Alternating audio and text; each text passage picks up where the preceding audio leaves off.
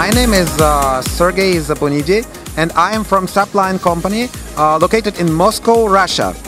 And we came here to the Hong Kong Electronics Fair to show our robotic system that can find faulty elements on the circuit boards by using comparison analysis and electronic probing of the circuit board. Applies small voltage to the circuit board, measure the response, and then builds a map of the original good working electronic board, and then we compare another test board and with its response, and we see the map of the errors on the circuit board. So then a low qualified engineer can easily find what component to replace to repair the board.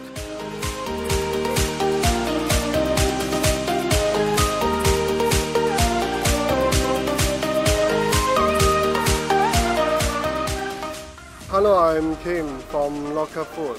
We are the first delivery food IoT technology platform in Hong Kong.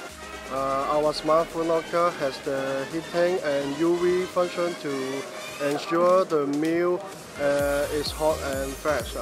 Also, it can be used as self-pickup service to customers. I think Samsung is a good platform for us to find our customer. Thank